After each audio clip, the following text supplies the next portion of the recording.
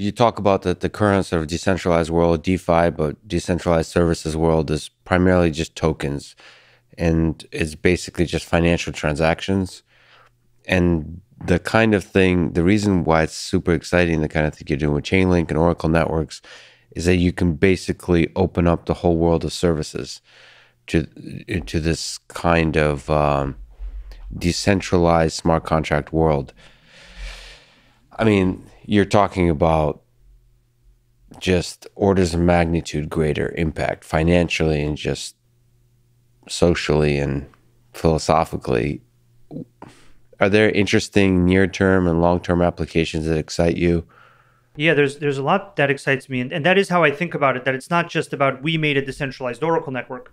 It's about we made a decentralized service or collection of services that's Hmm. going from hundreds to thousands, and then people are able to build the hybrid smart contracts, which I think will redefine what our industry is about.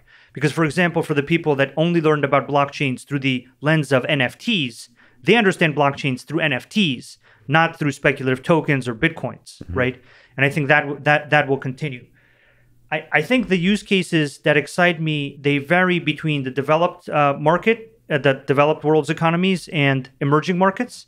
I think that in the developed world, what you will see is that transparency, creating a new level of information for how markets work and the risk that is in markets and kind of the dynamics that put the global financial system at systemic financial risk, like Hmm. 2008.